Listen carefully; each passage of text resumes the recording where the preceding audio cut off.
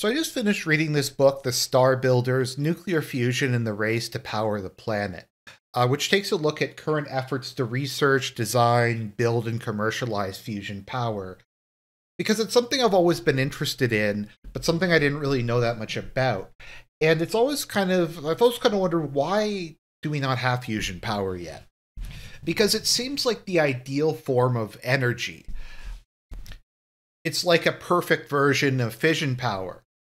There's very little waste left over in the waste that is. There's less of it. It has a short half-life, so it tends to decay very quickly. It theoretically can produce immense amounts of power. Unlike fission, there's no risk of a catastrophic meltdown. And the fuel for it is extremely abundant, as it's just isotopes of hydrogen largely. And you can get that out of seawater, so it can be, depending on the type of fusion we're talking about, somewhere between a couple thousand and a couple million years of fuel. And you just go down the list and check off more and more, and you go, this thing sounds amazing. Why don't we have it yet? And that's an interesting question, because it's not as if we don't have experience with fusion reactions. The United States constructed the first fusion bomb in 1952. Now, for those of you who don't know, if you hear thermonuclear or H-bomb, that is what it is. It is a fusion bomb. It is a bomb that has I believe, from my understanding, a fission reaction that causes a fusion reaction. So we can build a bomb that does it. They were able to take fission power fission weapons and turn that into a power source. So what gives with fusion? There's been research into this going on, well, since the 1950s. It always seems, as the book says, that it's 20 years away. At the moment, it's 20 years away. It was 20 years away 20 years ago. So why do we never seem to get closer? Why aren't we all running on star power?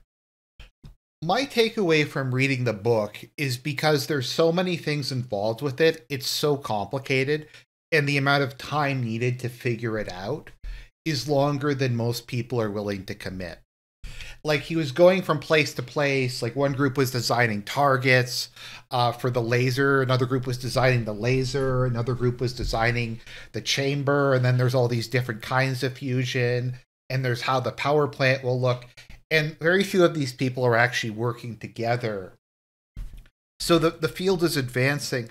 Part of the issue is when you're dealing with something that's this cutting edge, there's a lot of basic science, to my understanding, involved. And a lot of that just hasn't been done because it's so cutting edge. So you have to do a lot of R&D that would already exist for something like a fission reactor. That's not to say that fission reactors are cheap, but they've been around long enough. We know how they work. We know what safety precautions to take and how to get the best use out of them.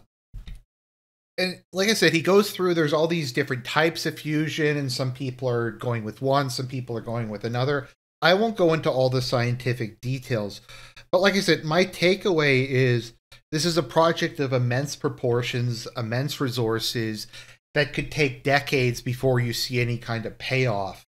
And I just don't know if as a society, we can do something like that anymore. Now, as I was going through this book, my mind drifted to something that you generally wouldn't associate with fusion power. And that's cathedrals, monuments, castles, walls, all those kind of big construction projects of the past. In particular, I was in Europe back in October, and I remember going to St. Vitus Cathedral in Prague, which, if you ever get the chance, is absolutely amazing. I highly recommend you go there. But when I was there, the tour guide said, yeah, this has been under construction for 600 years. It started construction in 1344 and it finished in 1929. I mean, think about that for a moment. How many generations that must have been who invested time and money in building this cathedral. Now, obviously, it probably was not under construction for all of that time, or maybe even most of that time. But still, whenever they had time and money to work on it, they continued to work on this cathedral, and they eventually got it done, and it's spectacular, and it's fantastic. And I was just thinking to myself, the level of dedication, of will, of willingness to sacrifice, of working towards something that you'll never see in your lifetime, or your children's lifetime, or even your grandchildren's lifetime. And I just can't see us having something like that anymore. That degree of devotion to a project. Nowadays, with the way the news cycle works, every cause du jour shows up for like a couple months, then it becomes boring and the vibe changes. And then suddenly we're just not interested in it anymore. There's so many things that come and go, so many fads, Live Strong, AIDS. Anyone remember Coney 2012? Or Save Darfur, or any of these other like social media movements or that come out of nowhere. Everybody's 100% invested in them, and then the whole thing disappears, never to be referenced again. I guess the question I have is are we as a society capable of building something like this again, of making that long-term commitment? And honestly, I don't think so.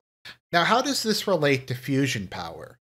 Well, it's similar in the sense that it's a very involved long-term process with a lot of different aspects to it that's going to take a long time under the best of situations.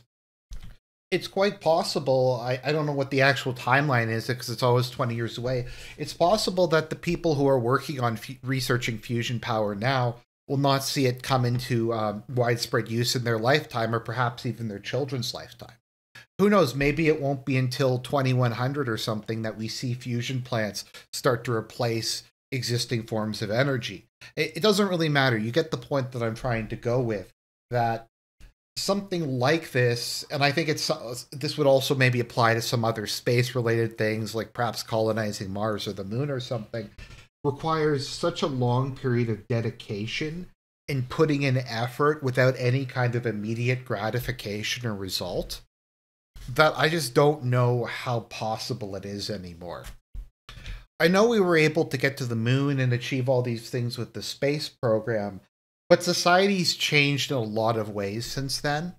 And I feel like the cohesion and the will and the sense of purpose that made that possible is just no longer around. So that is kind of the question. I think it's with fusion power, it's a question of not so much if as will. That is, will people do it and do people have the will to do it? Because like I said, there's so many different aspects of it. Governments will have to, if they want to get in on this, they're going to have to fund research for decades that won't see any immediate result. Now, as with anything, I'm sure there'll be lots of new alloys discovered and computer tech. There'll be a lot of technology that comes out of it. But until you get the actual fusion reactor that's producing that energy, you're just throwing billions, if not trillions of dollars into a project that is producing nothing in the immediate future. And governments can't often maintain spending for even a single term in office, let alone decades. So while there is always money going into fusion power, private and public institutions alike are researching it, trying to get it to go. I just don't know if we have the degree of resources invested in it for the duration vested in it that'll allow us to get it. Now, a lot of people are brilliant. There's brilliant people in the world. People make breakthroughs. The technology is moving forward. That's something to keep in mind. They're getting stronger lasers. They're getting better targets for the lasers. They're building better reactor chambers and stuff like that. But it's a long way from being able to do that than being able to build a commercially viable power plant. And like I said, even if someone is able to do one thing, there's all the others. And once again, going back to the whole cathedral thing, when you think about the amount of different work that had to go into building something like this, masonry, sculpture, painting, architecture, engineering, you had to get people to make the pews and the pulpit and the doors and all the people who would support them, and you'd need all kinds of specialists to do this from all across Europe, I would imagine. And you had to get those people to do things over, like I said, a 600-year period. And, well, I don't think it'll take that long for fusion power. You get the point that I hopefully you get the point that I'm trying to make, that I just don't know if we have the ability to commit to something, if not of this scale, something of the scale required to really get fusion power going in any sort of timely fashion that it'll help us to replace fossil fuels. So I just thought that was an interesting comparison to make, and it really makes me appreciate what people in the past were able to do, given and have such a long-term perspective. Now, I guess the other question is, why is this the case? Why can't we do this anymore? I think there's a number of different reasons. Honestly, I think first and foremost, it's because so many people don't have children anymore, and they don't have any kind of stake in the long-term future. And I'm not shaming anybody. I'm in this category too. But if you don't have children and you don't have grandchildren, then the future is a very abstract thing to you. You're worried about leaving a better world for someone else's children or for your nation or your people or whatever, but those bigger groups are also being degraded. So you have a large proportion of the population that has no children, that has no grandchildren, and so they don't have a kind of a personal stake in the future. Now, that's not to say everybody who does something great has to have kids.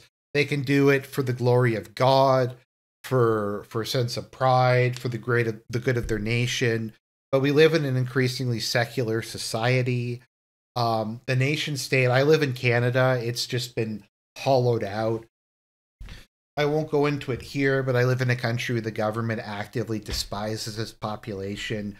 It has purposely destroyed whatever identity it might have had. So it's for a lot of people, they're like, well, my government hates me, my society isn't for me anymore.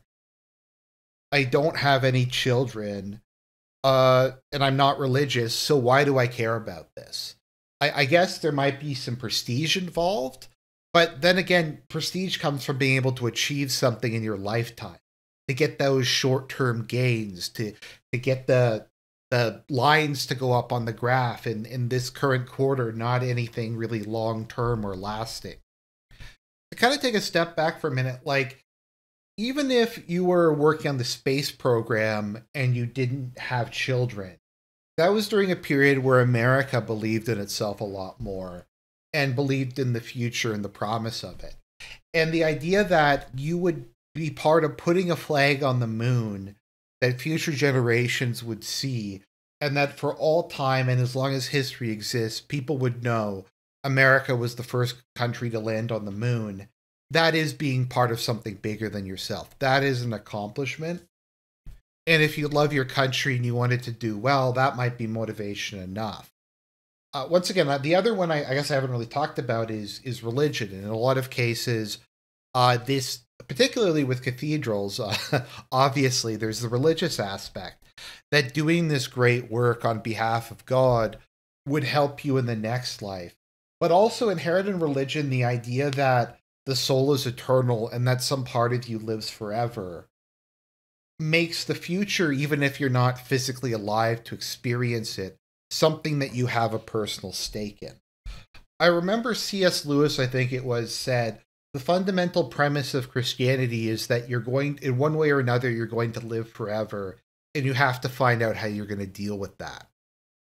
And contributing to a project that gives glory to God, that will help future generations find him, and as a tangible sign of your faith and your willingness to sacrifice, in that context does make sense.